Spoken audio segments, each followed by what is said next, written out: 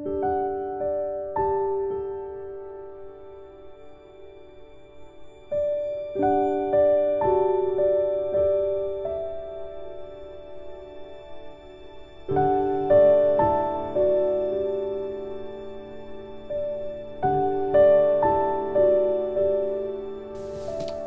greetings in the name of Jesus. This is Pastor and Evangelist Joel Hitchcock, and I welcome you to our Good Friday service. I know it's not 7 o'clock yet. Our service starts at 7 o'clock, but we're going to take this opportunity to pray and just quiet our minds and get ready. I do want to tell you before we pray, and I'm going to read some scriptures, we are going to have communion at the end of the service. So I have with me a cracker. I want to invite you to go and get yourself a cracker of any kind. I mean, it can also be just a regular piece of bread if you don't have any crackers. I also have my communion juice with me, and all it is grape juice. Last time during Passover on Wednesday, we actually had water because I did not have juice available at that time, only later.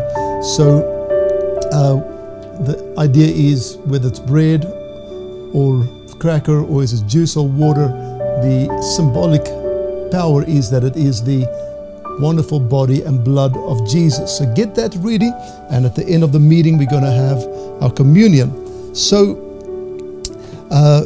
during this time I want you to know we're going to pray and read the word.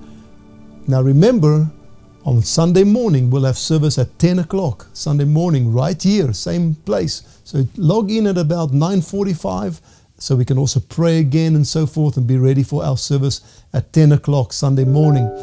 I also want to encourage you to call somebody or share this video right now on Facebook, on YouTube, on Twitter, on LinkedIn, or whatever you use.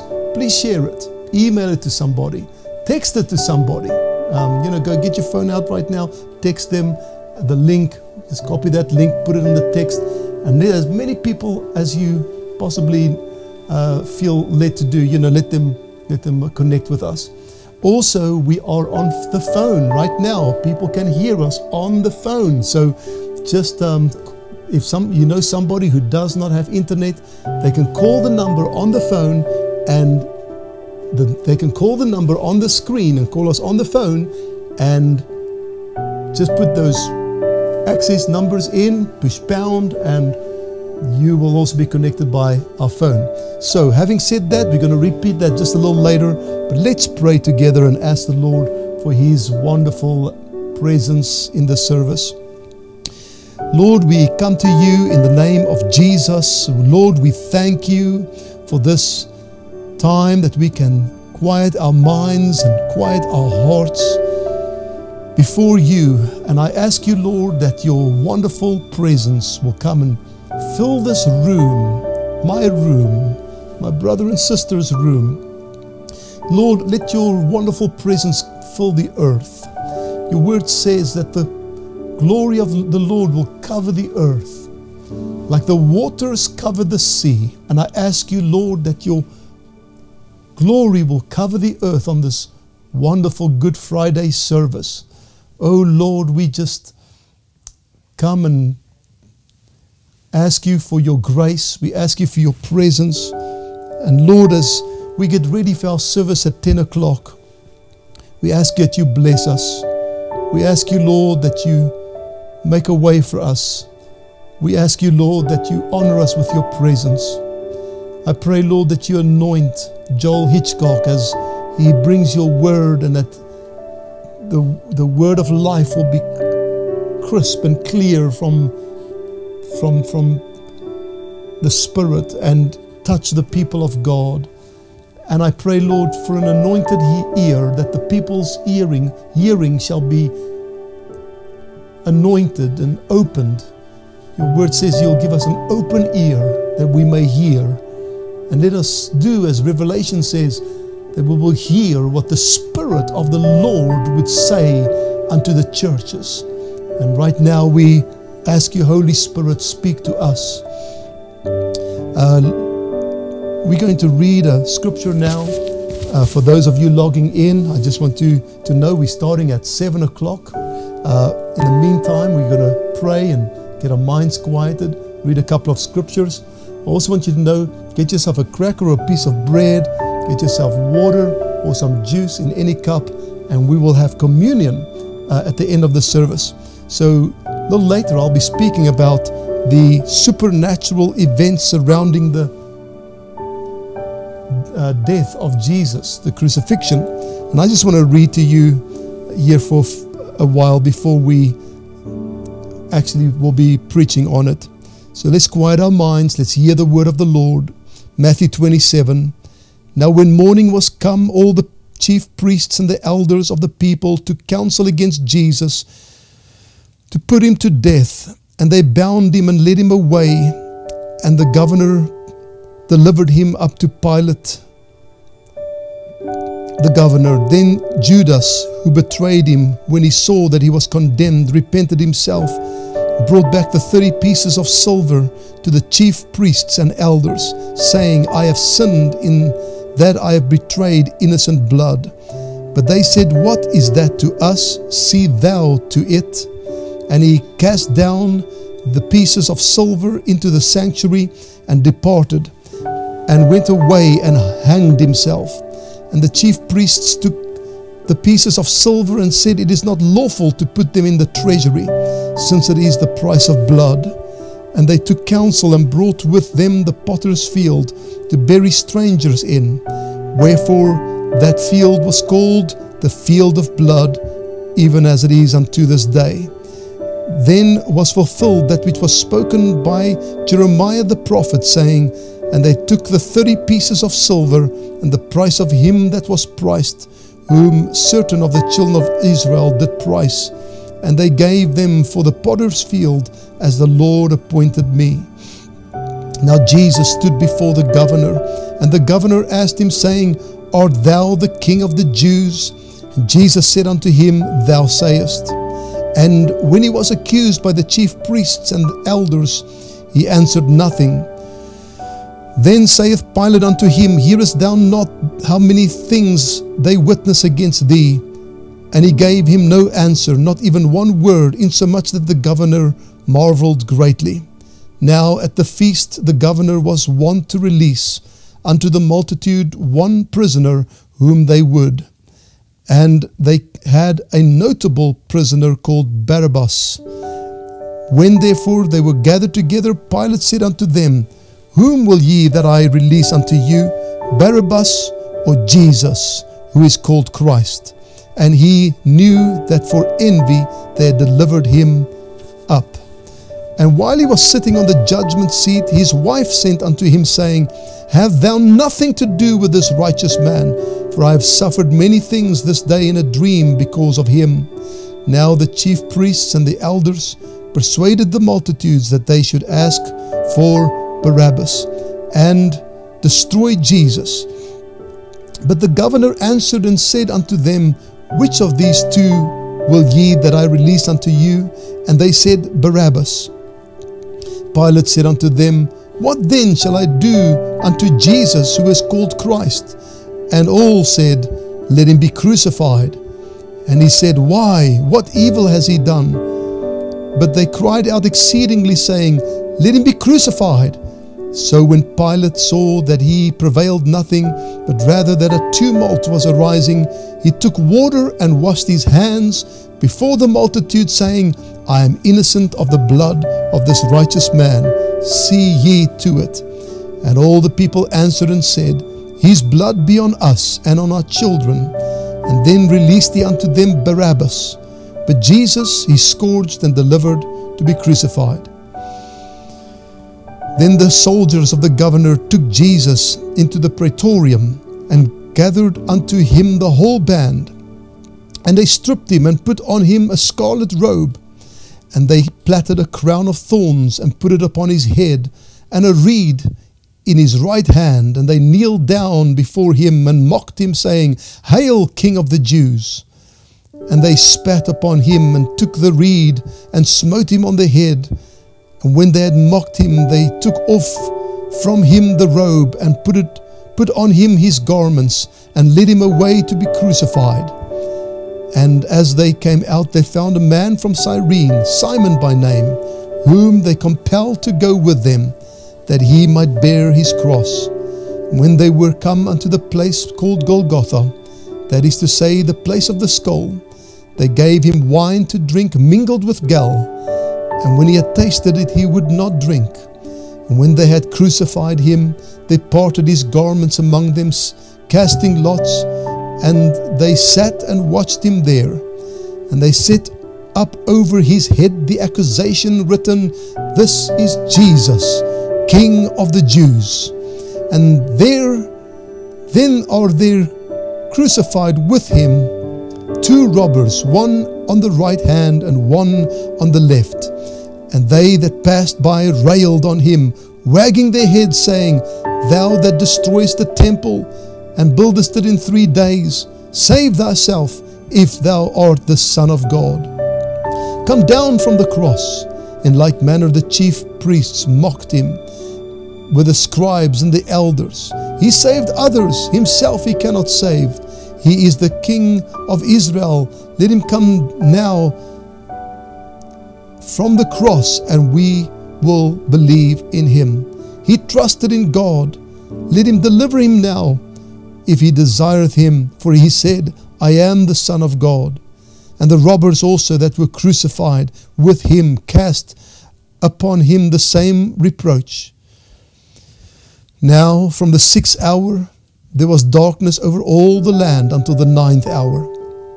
And about the 9th hour Jesus cried with a loud voice, saying, Eli, Eli, lama sabachthani.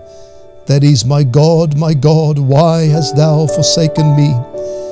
And some of them that stood there, when they heard it, said, This man calls for Elijah.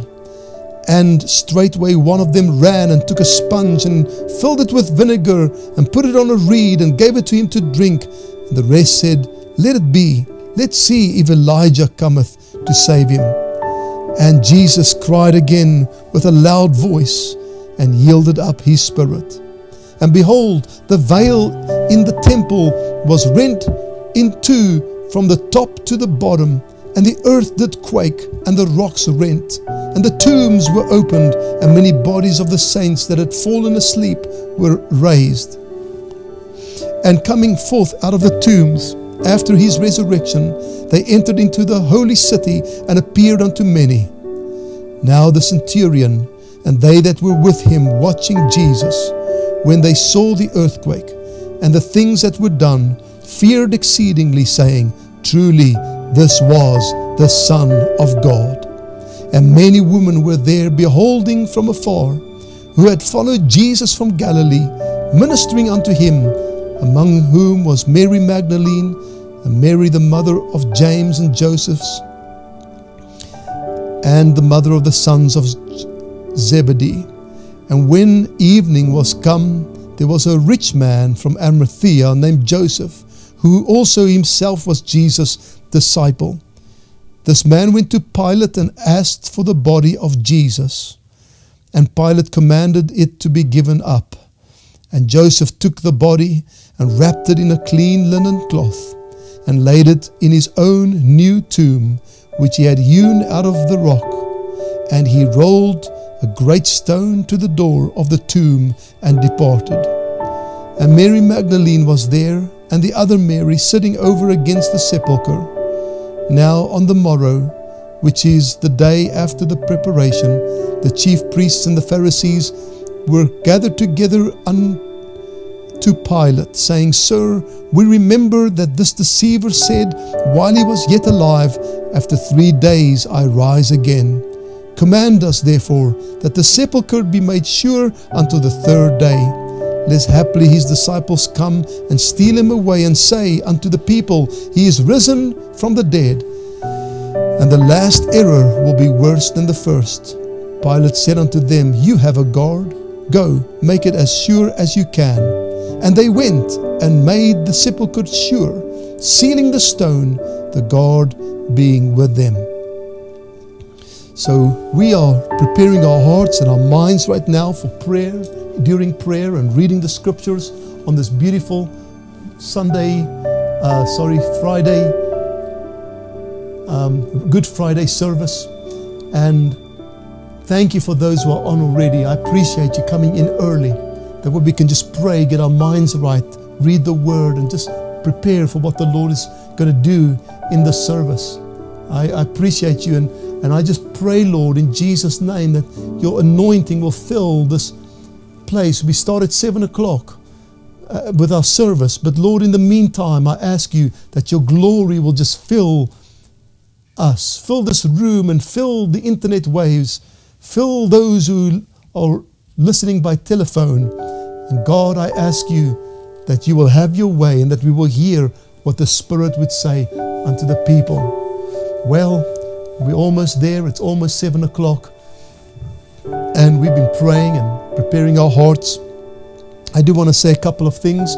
We're going to have communion at the end of the meeting, so I want to ask you, go get yourself a cracker or a piece of bread. At the end of the meeting, we're going to have communion.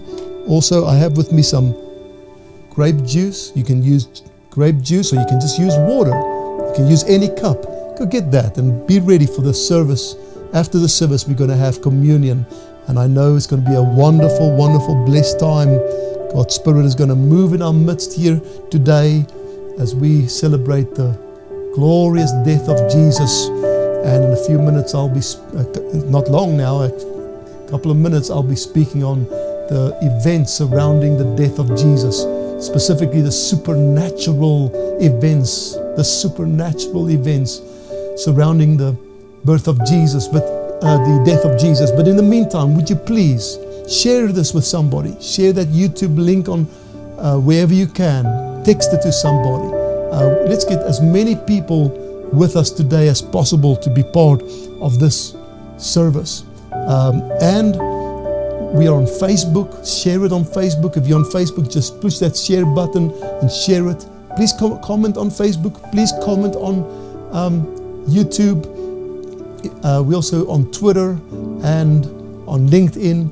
I also want to say that if you know somebody who does not have access to the internet, let them call the number on the screen and then put that access code on, and they can actually hear me now on this phone. People can hear me right now on this phone who call in.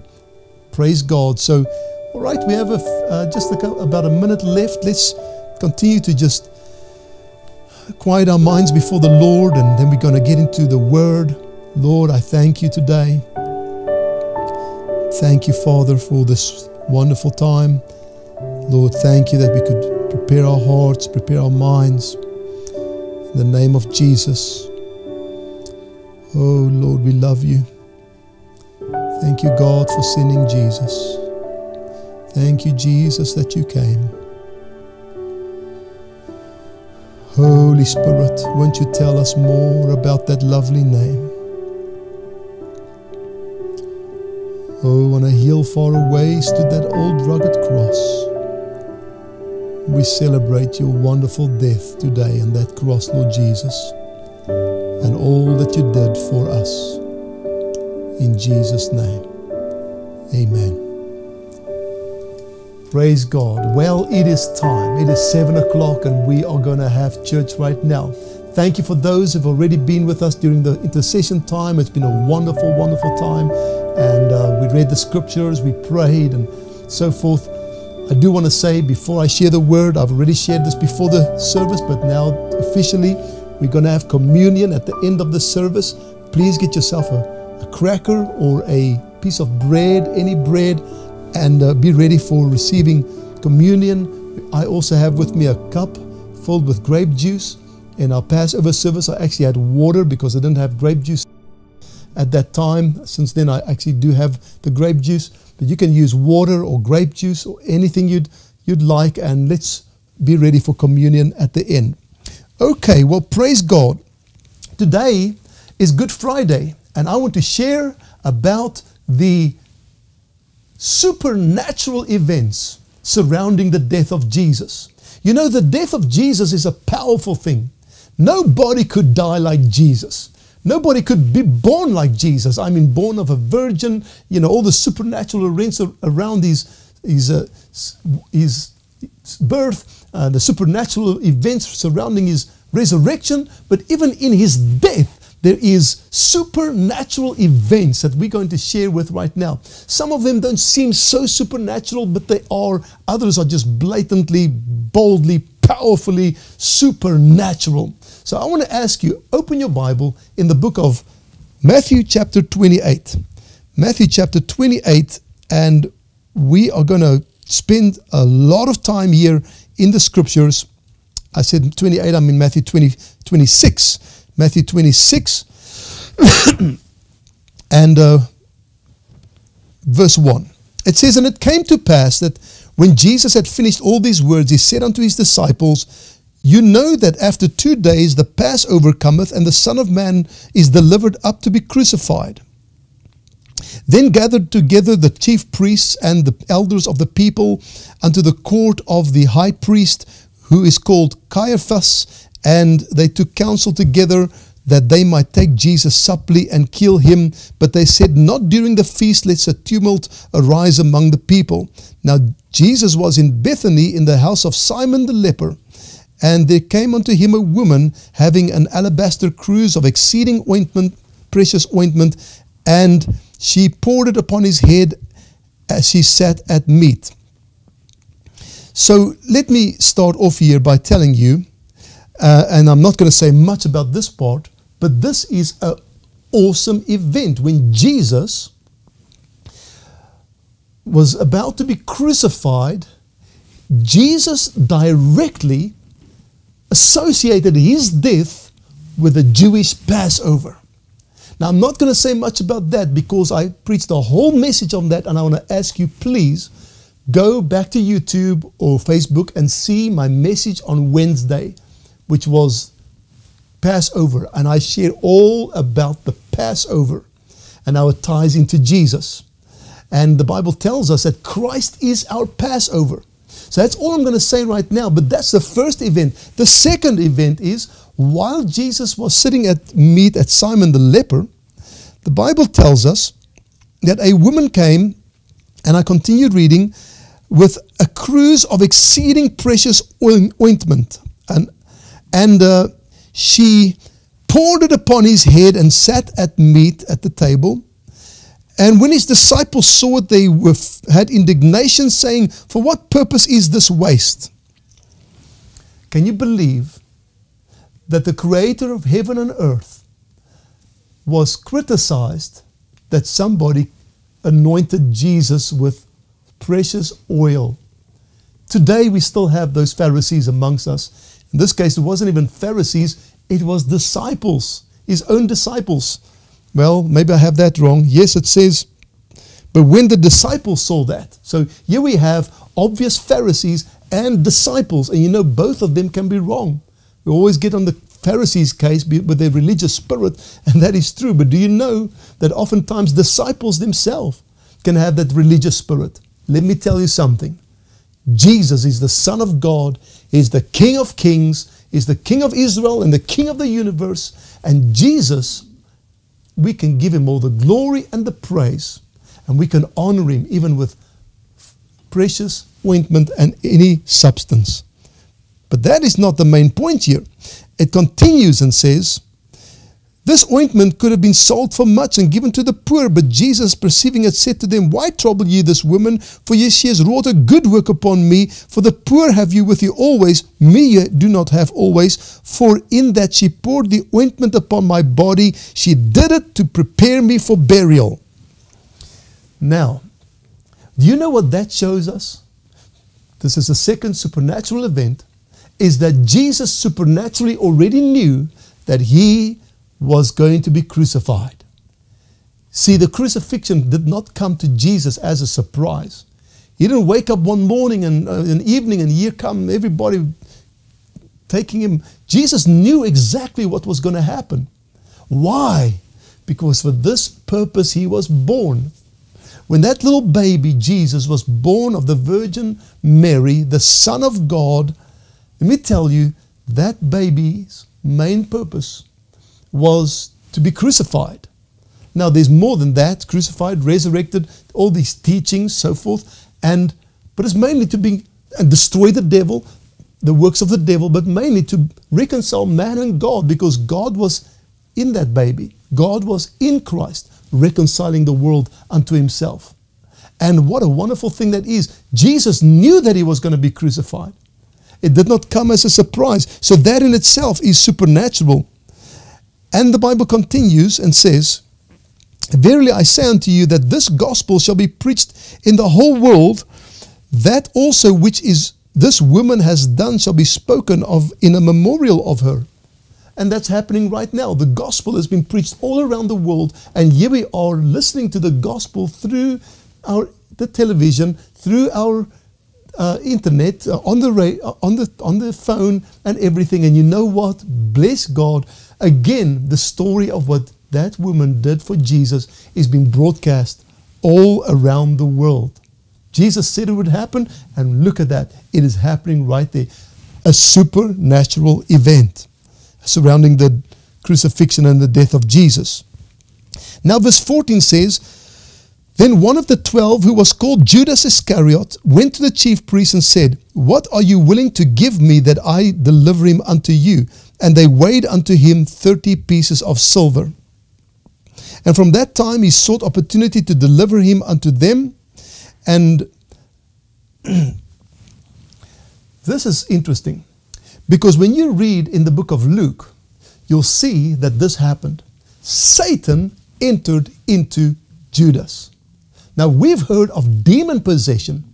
Can you imagine Satan himself possession? I don't focus on the demon world that much. I mean, I cast them out, I preach the gospel, and let the light of Jesus just drive them out. But it is important to know that there is a spirit world.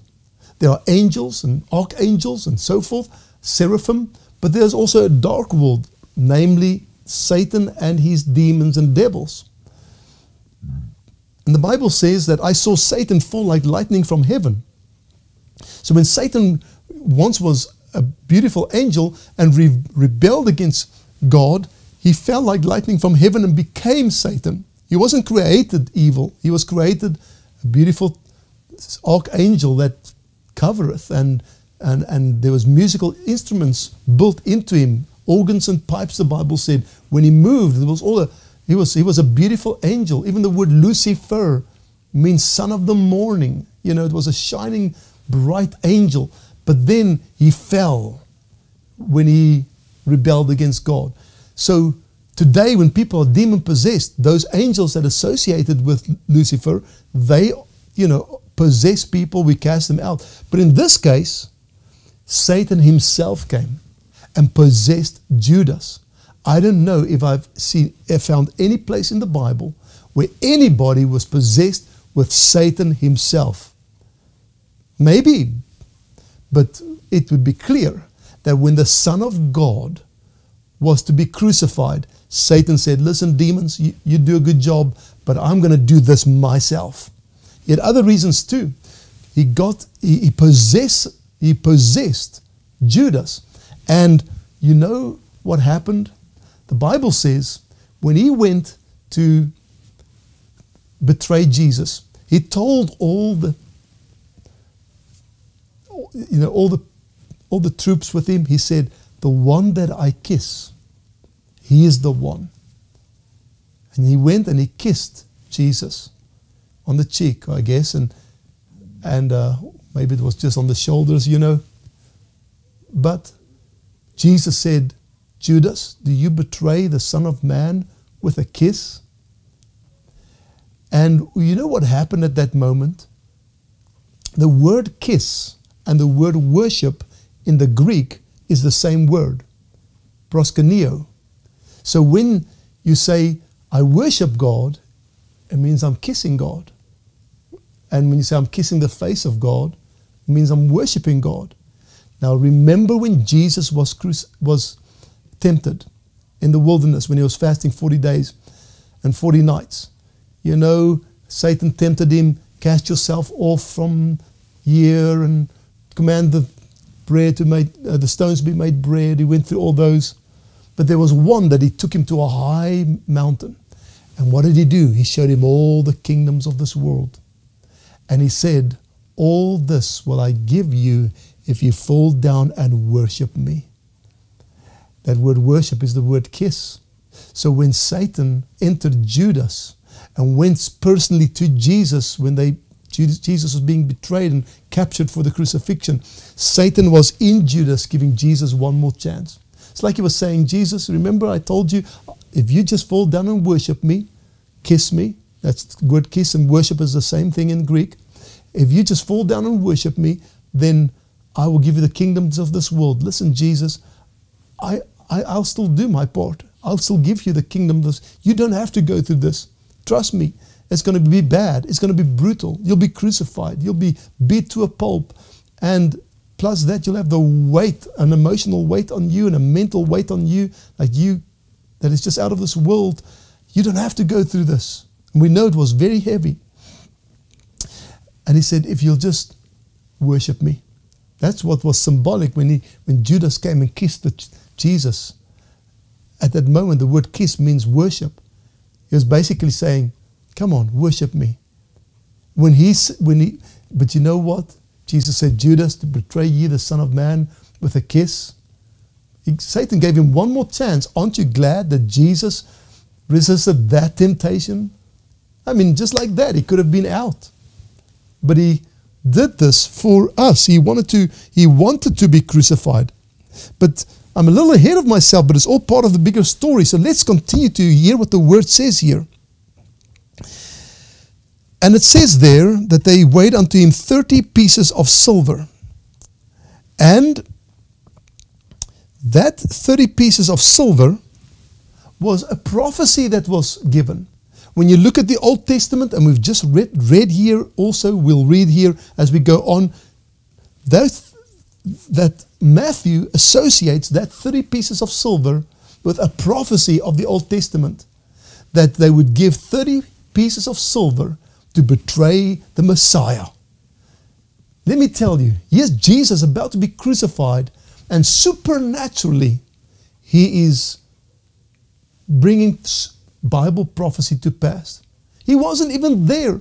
Judas and the Pharisees and the chief priests or whatever, they were negotiating and they said, all right, let's do 30 pieces of silver. We'll give you 30 pieces of silver. They should have known, that word 30 pieces of silver, that's reminding me of something. But it was right there in the book of Jeremiah. And then of all things, when Judas came back, he said, I betrayed the blood of an innocent man. He took that pieces of silver and threw it on the floor in the sanctuary, in the temple. And so the Pharisees and the chief priests took it all back. Said, well, what shall we do with this money? This is blood money. And then they bought a potter's field, I believe for burial purposes. And you know what? Even that was a supernatural event because they were fulfilling Bible prophecy. As I'll read to you that scripture in a moment. But the very thing that was 30 pieces of silver and the very thing that they bought a potter's field is exactly the fulfillment of Bible prophecy. Hallelujah! Let me tell you, Jesus did not just die. Jesus supernaturally fulfilled Bible prophecy and was engaged with supernatural events surrounding his death. Now it's going to get even more exciting as we continue. If you think this is good, wait till we continue. There is so many good stuff here. So stay with me, please, through this whole meeting and share it with somebody, please. So the Bible goes and says, in verse 17, now on the first day of unleavened bread, the disciples came to Jesus and said, where wilt thou that we make ready to eat the Passover? And he said, go into the city to such a man and say unto him, the teacher saith, my time is at hand. I keep the Passover at my house with my disciples. And the disciples did as Jesus appointed them, and they made ready the Passover. Now, when you read the book of Luke, you'll see some other things that happen at the same time.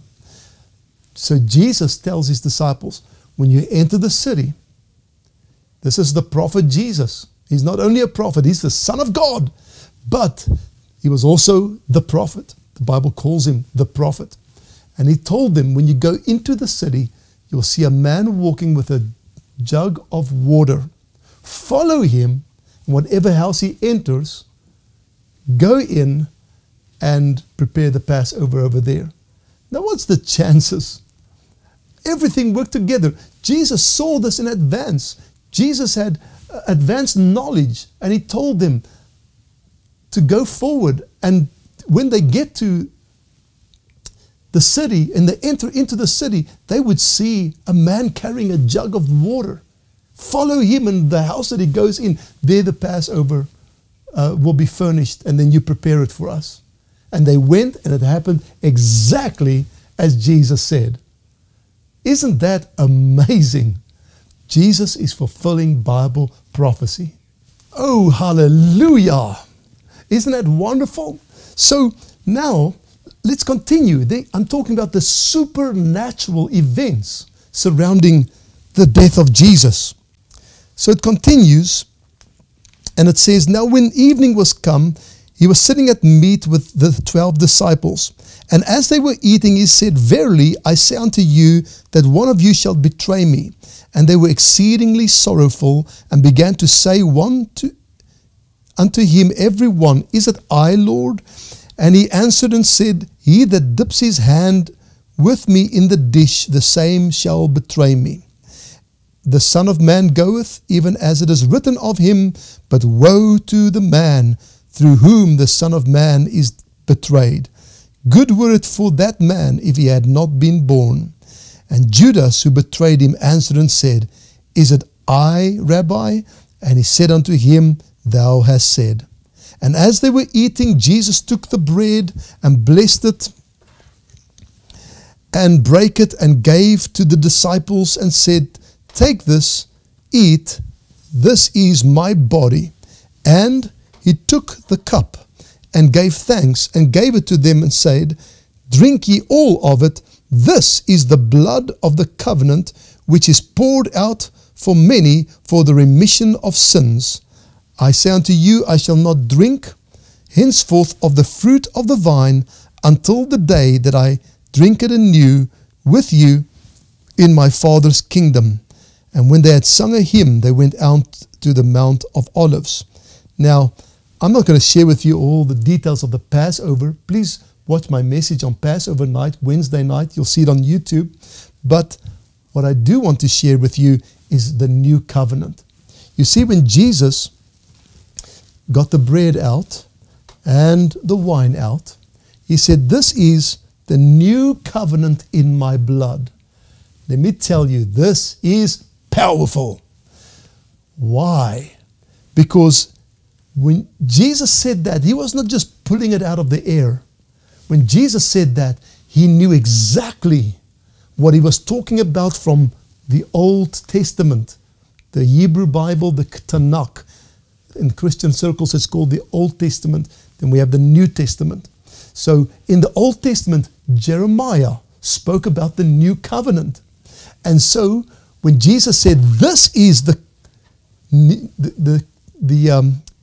blood of the new covenant in my blood, the cup of the new covenant in my blood, anybody who had a clue of the Old Testament knew that that was in the Bible, and that Jesus was now actively bringing forth the new covenant that was prophesied of and predicted of by Jeremiah the prophet. Let me take you to Jeremiah, please, because there's some awesome things right there. Jeremiah chapter 31. Give me a chance to get there. I'll give you a chance to get there, and we'll all work together. Jeremiah chapter 31. And look what the word says. Verse 31. Jeremiah 31 verse 1. Jeremiah 31 verse 31. Behold, the days will come, says Jehovah, that I will make a new covenant with the house of Israel and with the house of Judah. So here the Bible says God will make a new covenant. A new covenant. So when Jesus said, this is the cup of the new covenant in my blood. He was not pulling that out of thin air or just speaking by the inspiration of the Spirit, which he obviously was doing too, but he was referring to a specific prophecy that a new covenant will be made with the house of Israel and with the house of Judah. Then it says, not according to the covenant that I made with their fathers in the day when I took them by hand to bring them out of the land of Egypt, which covenant they break, although I was a husband unto them, saith Jehovah. It says, but this is the covenant that I will make with the house of Israel after those days, saith Jehovah. I will put my law in their inward parts, and in their heart I will write it. And I will be their God, and they will be my people.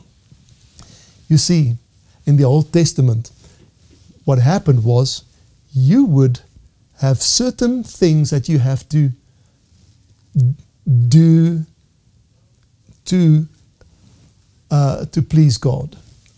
I kind of said that wrong, but let's just stay with my thought right here. You had to,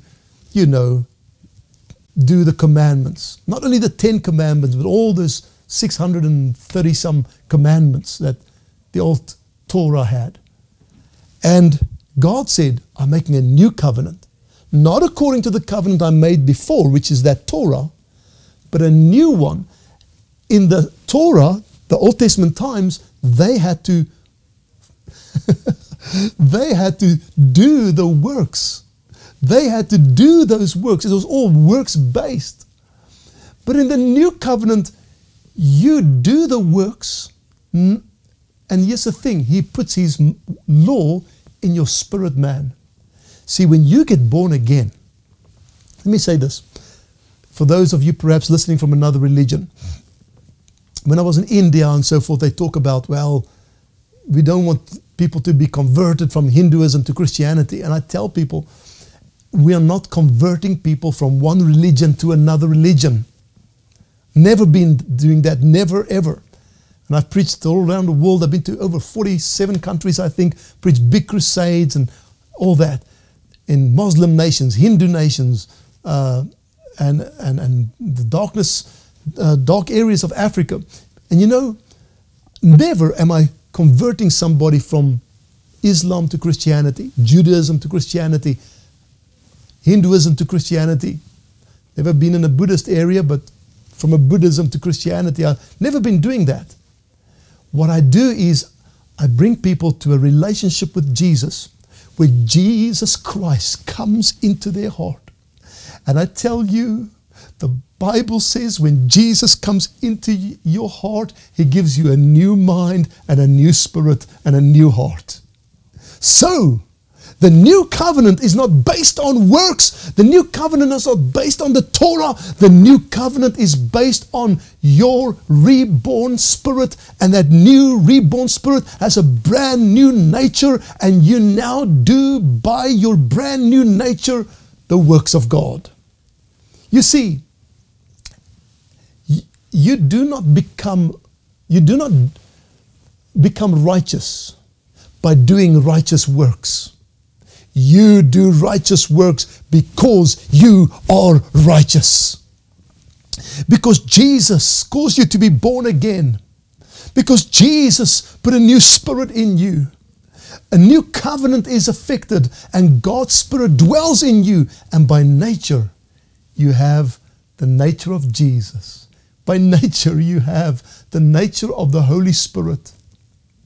I can't say it in all these years I've been preaching in English. I can't say it in English, but the fruit of the Spirit, Galatians chapter 5. I'll say it in Afrikaans first. Die vrug van die Gees is liefde, blydskap, vrede, lankmoedigheid, vriendelikheid, goedheid, getrouheid, sagmoedigheid en selfbeheersing. Can the Afrikaans people give me a good amen?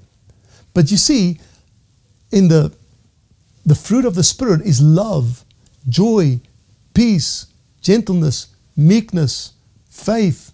I'm getting better. Amen. Temperance and something else. Praise God. That is the fruit of the Spirit. That is the very nature that's on the inside of you. So when Jesus said, this is the covenant, it wasn't even just the bread and the wine. He was telling them, I'm about to go to the cross. When I die on the cross, those who put their faith in me, in my death and my resurrection, my Spirit will come and dwell in them, and my laws will be in their minds. My laws will be in their hearts. This is the new covenant in my blood. Hallelujah. But listen, this is awesome. Listen. It says a little later, it says, here it is, verse 34. And they shall teach no more every man his neighbor and every man his brother, saying, Know Jehovah, for they shall all know me, from the least of them even unto the greatest of them, saith Jehovah. Reading from the American Standard Version. I use different versions, and this is one of them that I use. But listen to this. For I will forgive their iniquity, and their sin will I remember no more. Their sin I will remember no more. Oh, hallelujah.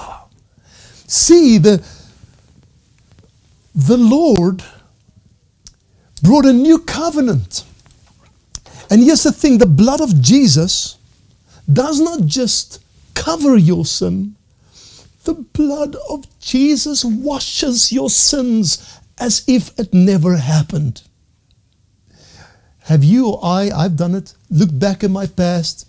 I got to know the Lord as a young man, so I didn't really have, I was still 10 years old, so it's not much you can do up to age 10, But I did my fair share of sins, so understand that part. However, I look back and I think of the things that I did do, and then it comes back and I feel, I shouldn't have done that. I shouldn't say that bad word or whatever, and treated somebody so disrespectfully, which I did. I was an older man once, and I treated him so disrespectfully the way I talked and acted, and and there's worse things in our lives. But listen, then we look back and our past haunts us. And we think of all the things we've done, the drug use, the whatever, all these horrible things that we've done. We remember it. But I want you to know, if God does not remember it, why should you remember it? Because when the blood of Jesus comes, I hear people say, oh, it's all under the blood. It's not even under the blood. The blood has washed it away. When the blood of Jesus washes your sins away, it is not covering it. It is not God just winking at it. The blood of Jesus washes your sins away as if it did not happen. That's the wonderful thing. And because it did not happen, the Bible says, I will remember their sin no more. It doesn't mean that God says, well, I remember, but I'm going to act like no. God does not remember this. Now, this is amazing. This is supernatural, because God knows everything. He is omnipresent and omniscient and omnipotent too. But omniscient, he means everything. He knows everything. He knows what's in your heart. He knows what's in your mind. He knows what's in your past. He knows what's in your future. He knows every single thing about you. Even the things you did in secret that nobody knows, God knows and should be repented of. But I want you to know, when the blood of Jesus comes upon your soul and washes your sins away, the Bible says, if your sin was as scarlet, I will make it white as snow. Because Jesus washed all your sins away. And it's as if it never happened. Here we have it. The new covenant. Remember, Jesus said, this is the new covenant in my blood. What new covenant was it? It was the covenant that prophesied of in Jeremiah 31, and verse 34 says, I'll remember their sin no more. I'm telling you, the crucifixion of Jesus Christ and his death on the cross has given you the wonderful opportunity to be cleansed of your sin, to the point where God will remember your sin no more. Oh, hallelujah. If I was in church right now, I'd be clapping my hands, and if I was in a revival service, I'd be running around the aisles. Praise the Lord. And I just feel that we're all being blessed here today. Are you being blessed so far? Now, we're not done yet. We got some deep, good stuff coming. The best is yet to come. But let's go back to Matthew. Let's go back to Matthew chapter 26. And see the rest that the Lord had done. Praise God. So, you know, there's so many things here that I probably should just skim over, because there's some heavy stuff I don't want to compromise some of the better stuff in the end. So some of these things I'm just going to go through. Let's do that. I'm still going to share everything with you, but I'm going to go some bullet point by bullet point now, and then get to some of the glorious, glorious stuff so we can see what the Lord did there. So Matthew 26 verse 32, Jesus foreknew his resurrection. In fact, he told these brothers, he said, to go meet me in Galilee. Now, this is before he was even crucified. Jesus already said, I will rise again, and when I do, go meet me in Galilee. I think it went through into the one ear and out the other, and they had no clue, like, Lord, what are you talking about? and they didn't even ask, because it was such a holy moment. But what part do you not understand? That meet me after my resurrection, meet me in Galilee. Well, after Jesus was resurrected, he even told the girls in Matthew 28 verse 10, tell my brethren to meet me in Galilee. Jesus also foreknew his denial by Peter. Matthew 26 verse 33. And Matthew 10 verse 33 says, if you deny me before men, I will deny you before my Father and the angels that are in heaven. Not only did he foreknow that Peter would deny him, but he said, you will deny me thrice before the cock crows.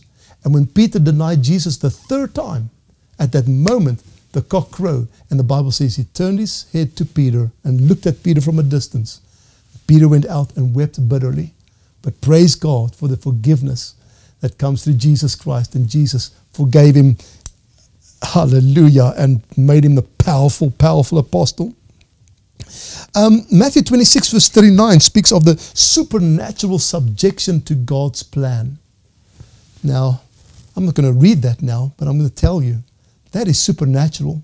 Because you see, the Bible says that Jesus could call 12 legions of angels and immediately put a stop to this. Jesus also prayed to his Father. Now, Jesus is God to start with, but he was also human. He was God and man. So his human part knew that this is serious stuff, to go to this cross and everything that surrounds it, including the emotional and mental stress that comes when he takes the sin of the world upon him. You know what he said? He said, Father, if it be possible, let this cup of the bitterness of my suffering, let it pass from me.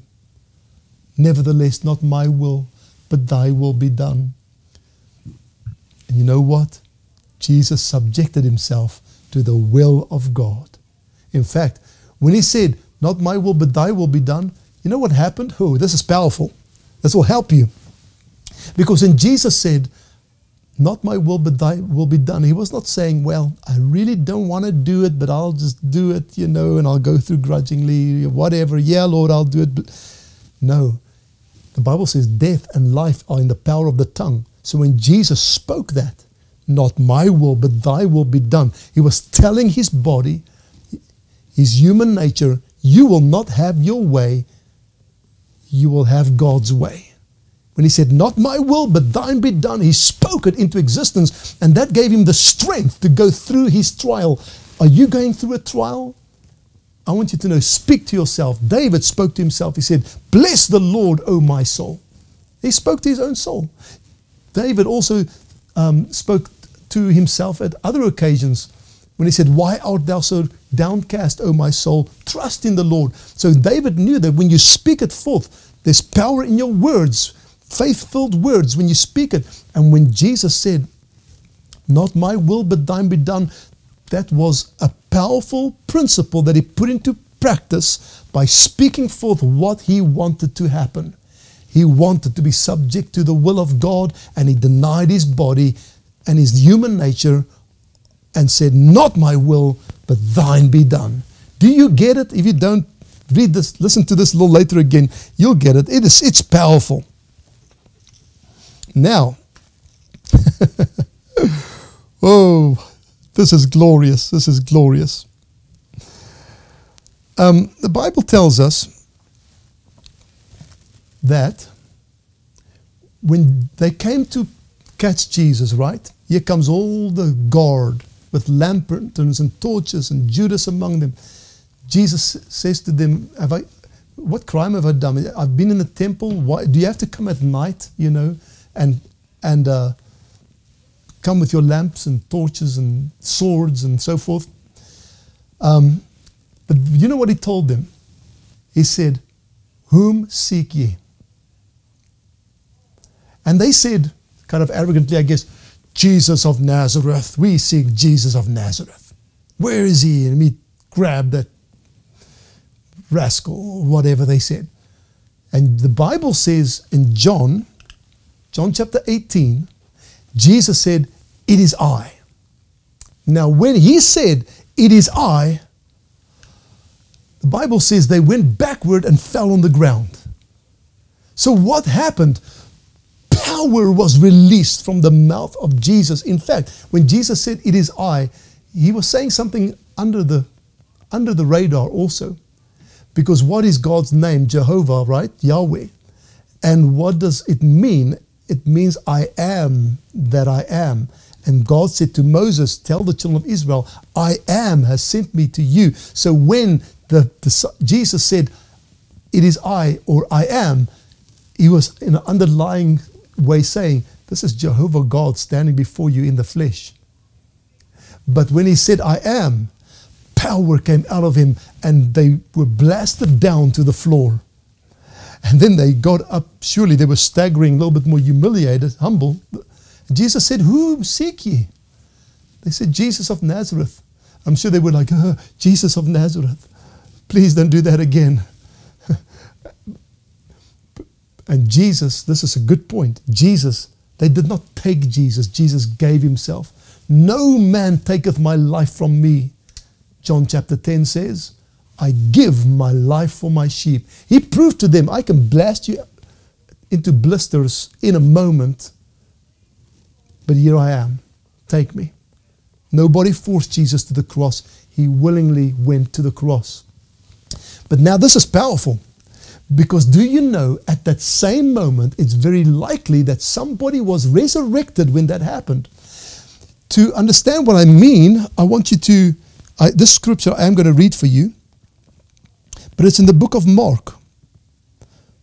Mark chapter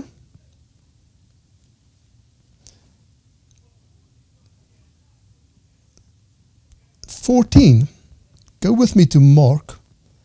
I'm not taking you to all these scriptures. Thank you for those who are hanging with us. Are you being blessed? Is it worth just listening to the word here today? Mark chapter 14 and verse 51. Mark chapter 14 verse 51. This happened at the time that Jesus said to those who came to catch him, he said, it is I, and they were blasted down to the floor. John doesn't talk about this, but Mark does. So at that time, Mark says, and a certain young man followed with him, having a linen cloth cast about him over his naked body. And they lay hold of him, but he left the linen cloth and fled naked. Now what a weird thing to put in the Bible over here. Because, you got to see the background here, there at the Garden of Gethsemane was a cemetery. And there was a certain young man naked and just wrapped in a linen cloth. Now the Greek word for linen cloth, I heard a Greek teacher just the other day speak about it. Rick Renner, by the way, if you can watch his stuff, it's really good. Rick Renner, and he was talking about that Greek word. And that Greek word for linen cloth, the only other time it's used is for the cloth that they wrapped around the dead. So, what was this? In that cemetery was most probably a young man who was buried, and a linen cloth was wrapped around him for the burial. But when Jesus said, "It is I," and the power of God blasted them to the floor, that same power also resurrected a young man who had just recently been buried. Hallelujah! The supernatural events surrounding the death of Jesus.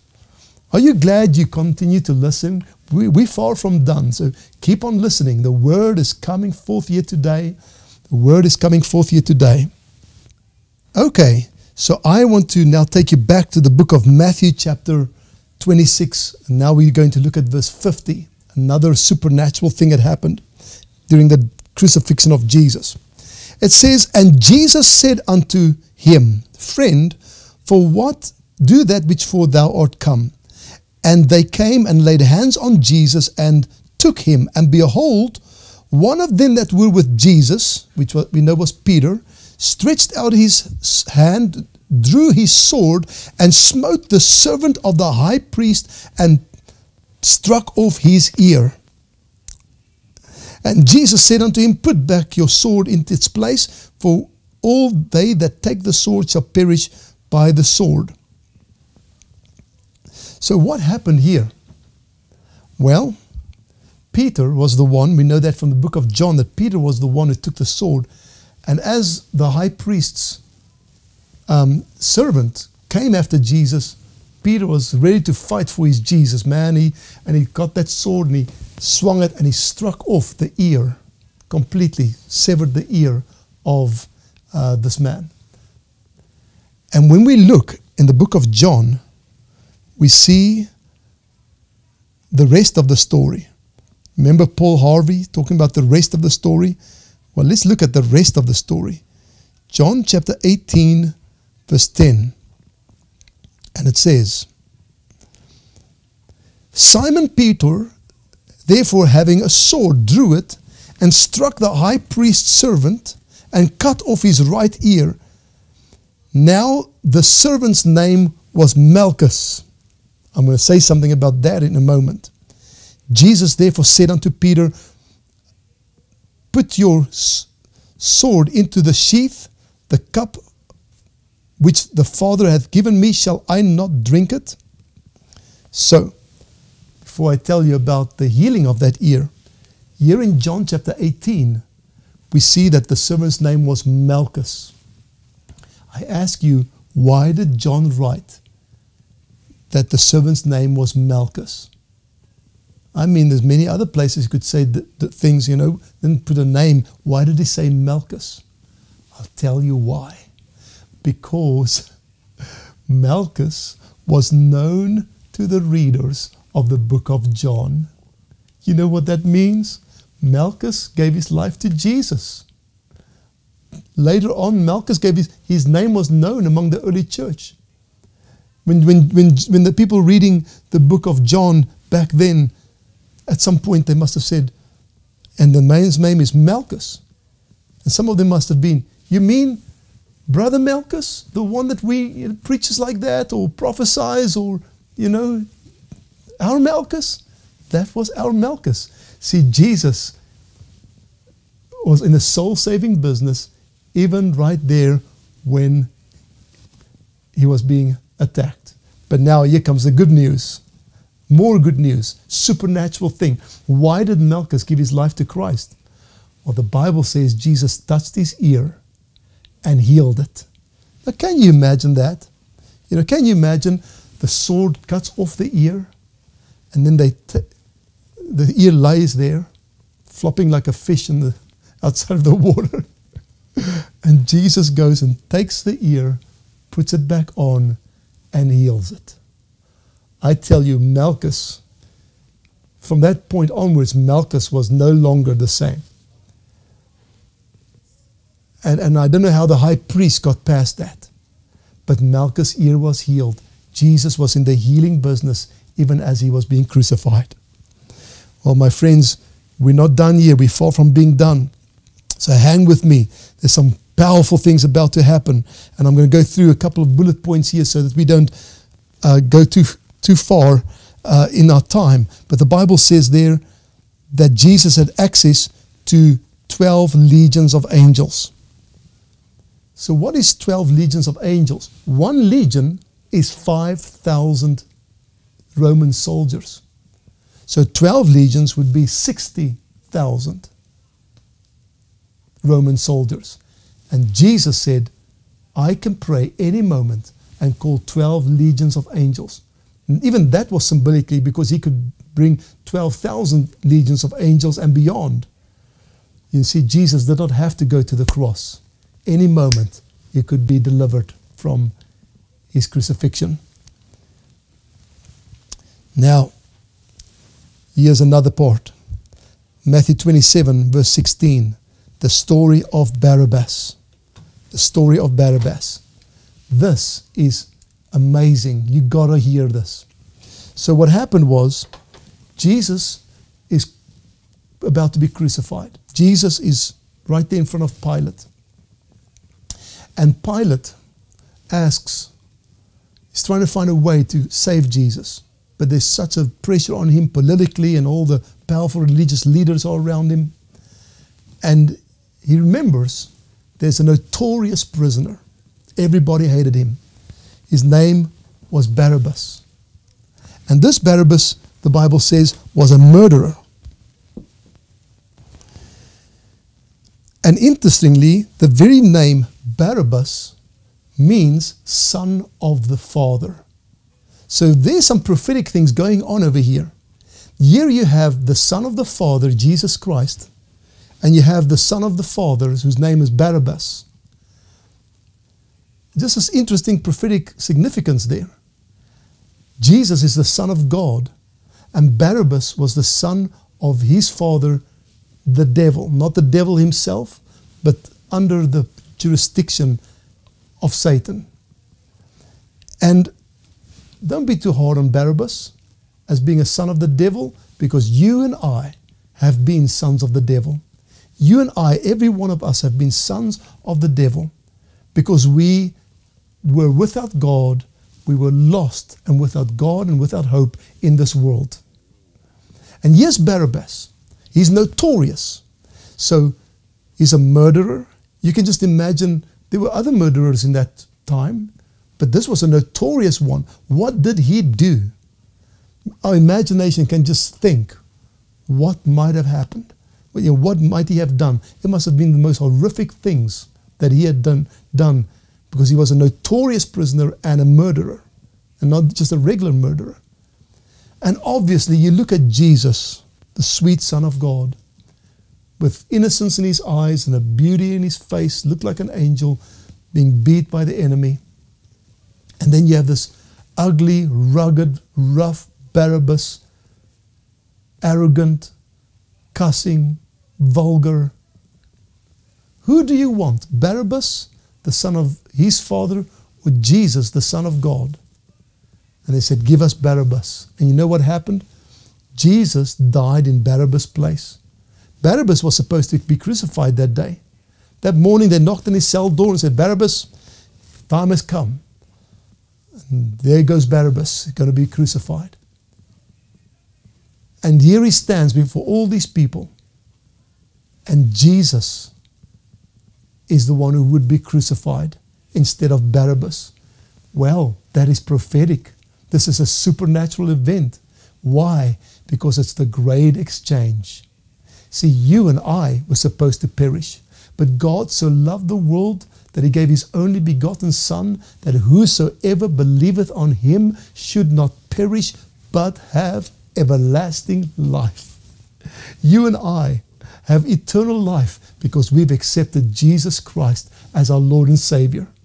Jesus went to the cross. Well, it should have been us going to the cross. Jesus was separated from God, while it was us who were supposed to be eternally separated from God. In Barabbas, we see the great exchange taking place. There's a song that says, He paid a debt He did not owe. I owed a debt I could not pay. I needed someone to wash my sins away. And now I sing a brand new song, Amazing Grace. My Jesus paid the price that I could never pay. You see, I owed a debt I could not pay. Barabbas owed a debt he could not pay. But Jesus paid a debt that he did not owe. He paid my debt. He paid Barabbas' debt. Isn't that glorious? Oh, just raise your hand for a moment and say, thank you, Lord, for your word. Thank you, Jesus. Now, the Bible says that Jesus was standing at the judgment seat of Pilate. Now, Pilate was a powerful man. Pilate was right there, the most powerful man in that region. Herod had his jurisdiction. Pilate had his jurisdiction. And here he stands. Pilate can do this, and Jesus is saved or dead. But he stands there, and the Bible says Pilate was sitting in his judgment seat. Oh, how the roles will be changed one day. The Bible says we will all stand before the judgment seat of Christ. Pilate himself one day, who was sitting arrogantly on his judgment seat and said, let him be crucified. Pilate will stand before Jesus one day. The great white throne judgment. Every one of you and me is going to stand before that judgment seat and will be judged according to our works. And the biggest work, which is not really a work, it is a reception of faith, will be, what have we done with Jesus? Have we accepted Jesus or rejected Jesus? If we've rejected Jesus, he will say, depart from me, I never knew you. And we'll go to a place of fire and brimstone. But for those who have accepted him, we will go and he will say, well done, good and faithful servant, enter thou into the joy of your Lord. How wonderful is that? Praise God. Well, my brothers and sisters, while Pilate was sitting in that judgment seat, somebody brought a note to him. His wife sent word to him, and she said, have nothing to do with this righteous man, for I suffered many things in a dream because of him. Oh, that must have brought the fear of God in Pilate. Because yes, Pilate's sitting, he's got all this pressure on him. He really doesn't want Jesus to be crucified. He has the power to do it or not to do it. And here they send word from his wife, and his wife says, have nothing to do with him. Basically, let him go or get out of this case, because I suffered many things in a dream because of this man. Why would she dream? Why would Pilate's wife dream about Jesus? Because Jesus was not any regular man. Jesus was the Son of God. Now I ask you, what did he dream? I wonder what he dreamt. What did she dream? I wonder what she dreamt. One day I preached and my mind just flowed as I preached. But maybe she dreamt that she died. Maybe she dreamt that she saw this judgment seat and she thought that that was Pilate. And she saw, maybe she did see Pilate for a while. Maybe she saw Jesus standing there before Pilate in her dream. And then she saw the things that happened, how Jesus get crucified, and finally how Pilate comes off his throne and Jesus sits on his throne after his resurrection. And she sees this man shining with bright glory on his throne, and she sees herself and Pilate himself standing before this great God. And she goes a little closer and she looks at his hands and she looks at his feet, and she sees the nail-pierced hands and the nail-pierced feet, and she realized this man that is about to be crucified is the one that will be on the judgment seat. And while Pilate is judging him now, Jesus will judge him one day. And that's going to happen. One day Pilate will stand before Jesus. One day Pilate's wife will stand before Jesus. One day you and I will stand before Jesus, the great judgment throne. I want to tell you, we have to be ready. We got to make ready. We can't live our life as if it won't happen. We have to live our lives every day knowing we will stand before the judgment seat of Christ. We will stand in that great white throne judgment, and nothing in this world, that your marriage, the person you marry is not as important. The career you do is not as important. What's the most important is, have you accepted Jesus, and are you ready for that great judgment day? I want to tell you, accept Jesus, receive Jesus. At the end of this message, I'm going to share with you a prayer in which you will be able to pray a prayer to receive Jesus. But I'm not done. I'm not done. I know we've been here a long time, but I am not done, because I've got some awesome stuff about to share still with you. I'm going to give you those bullet points. In the book of Matthew 27:25, Jesus alludes to the destruction of Jerusalem. It's 70 AD. In Matthew 27 verse 28, though they were mocking Jesus, they were affirming his royalty. In Matthew 27 verse 38 and Luke 23 verse 43, Jesus saved the soul of one of his fellow prisoners, being crucified, saved his soul. In Matthew 27:46, Jesus says, my God, why hast thou forsaken me? You know what that means? Firstly, he was fulfilling Bible prophecy. Psalms 22 was a messianic psalm speaking about the Messiah, and Jesus was that Messiah. And Jesus quoted that, my God, why hast thou forsaken me? When he said that, everybody understood he's saying that I am the Messiah. But in addition to that, Jesus was really forsaken by God. Can you imagine the one who is God to be forsaken by God? How is that possible? Well, it's because Jesus was not only God, he was also flesh. He was also human. And as a human, Jesus never experienced what it's like to be separated from God. But that day, all through his life, him and the Father were like this. He walked with God. He talked with God. He was God himself. He was in union with his heavenly Father.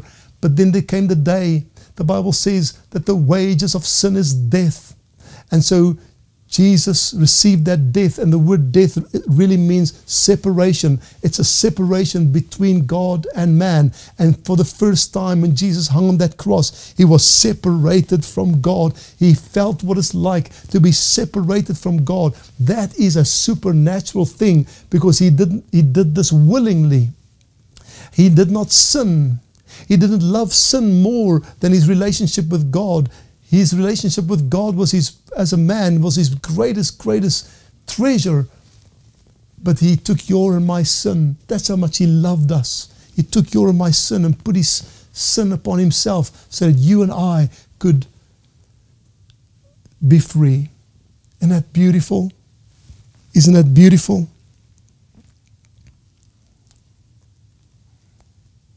And then the Bible says, and this is the big stuff I want to share with you. Matthew 27 verse 51. I want to read that for you because it is so powerful. Matthew 27 and verse 51. Look what happened when Jesus died. First we look at verse 50. And Jesus cried with a loud voice and yielded up his spirit. So I want you to know, when Jesus died, his spirit did not die. On the inside, he was still God. He was the person of God, the Son of God. But his outward man died. So when his outward man died, the spirit of the Son of God was still alive. Now, we don't have time to go into that right now. But the Bible says he went into the domain of the spirit world. And he made an open spectacle of the enemy. Now, what I do want to show you is, behold, the veil, when he died, the veil in the temple was rent in two from the top to the bottom. The veil in the temple was rent in two from the top to the bottom. Do you know what that signified? That signified the veil of separation between God and man. Now on Sunday morning, I'm going to share a much shorter message than I'm shared with you today. But Sunday morning, I'm going to share more of this, and I'm going to take it from here and then take it all the way to the resurrection. So please be here. But for our purpose right now, I want to talk about that. And I'm done. I'm actually done right now. What does that veil signify? You see, in the temple, there was a thick veil. There was the most holy place on this side and the holy place on this side and the outer courts. And nobody could go into the most holy place. There was a thick, thick veil that was so thick, I believe Josephus says, it was so thick that 40 oxen could not tear it apart. So that's how thick that veil was. But when Jesus died, that veil was torn asunder. What does that signify? It says we now have boldness to enter into the Holy of Holies and meet God, meet Jesus, meet our Heavenly Father. So I close with that today. Supernatural events surrounding the resurrection of Jesus, the death of Jesus. And I want to ask you right now, if you have not yet received Jesus as your Lord and Savior, would you please pray this prayer with me right now? Won't you accept Jesus as your Lord and Savior? Say, Lord Jesus, I am a sinner. Forgive me of my sin. Wash my sins away with your precious blood. Lord Jesus, I confess with my mouth, I believe with my heart that Jesus died on the cross and rose from the dead. I hear you knock at my door. I open my heart. Come in, Lord Jesus, and be my Lord and my Savior. I confess with my mouth, I believe with my heart, Jesus is my Lord. My friend, if you prayed that prayer, I want you to know the Bible says, whosoever calls upon the name of the Lord shall be saved. That means that you have just been saved. If you prayed that prayer, you've called upon the name of the Lord, and the Bible says you're saved. Write the date down. Remember this date as the day that you accepted Christ and you are saved. Now, I want to encourage you to get baptized. Baptized in the name of Jesus. Baptized in the name of the Father, the Son, and the Holy Spirit. Baptized by immersion. What the word baptism really means is immersion. And go to a good Bible-based Pentecostal, Holy Ghost-filled church. Amen.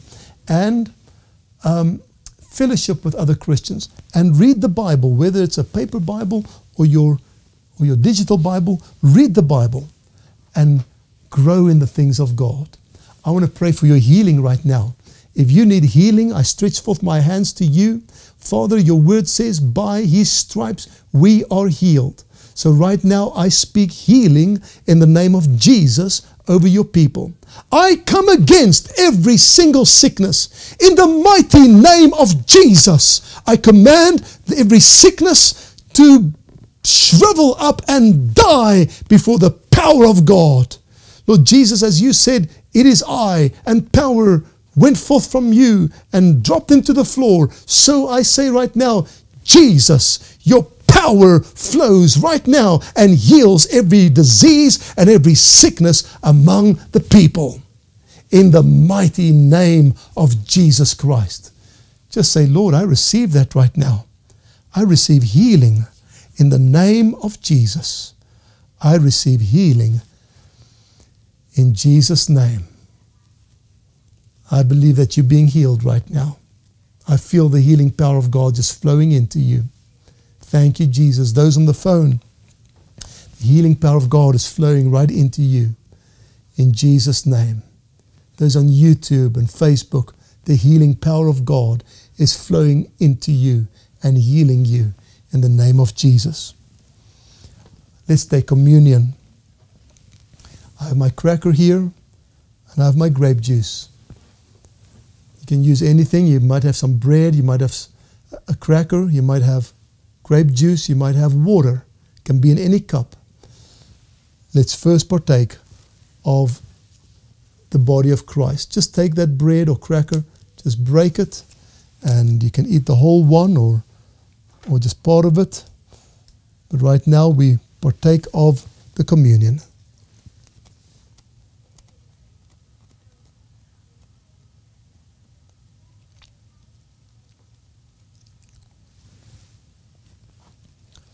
And now take the cup. Just raise it before the Lord. Say, Lord, thank you for the precious blood of Jesus.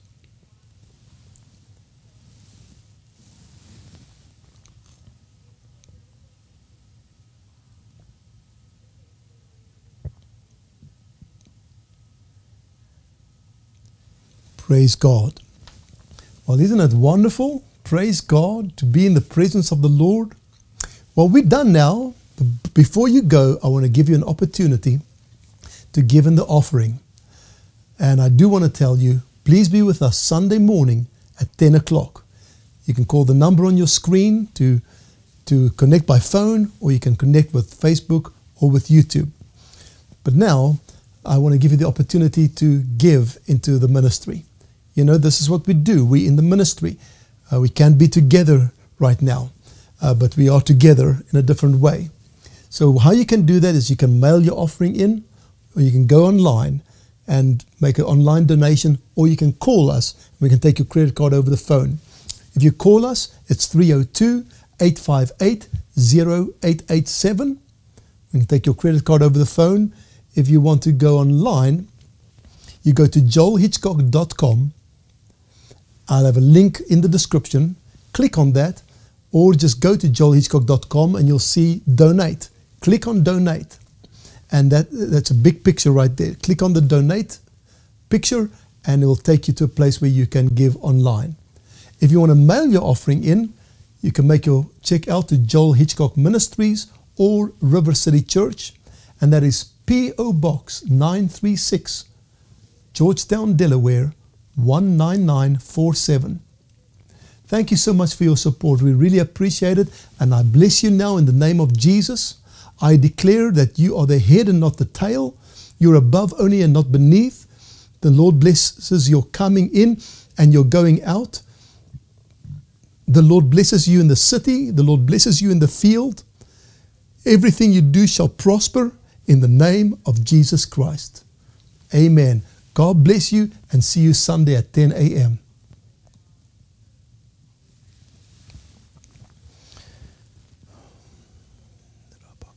Son.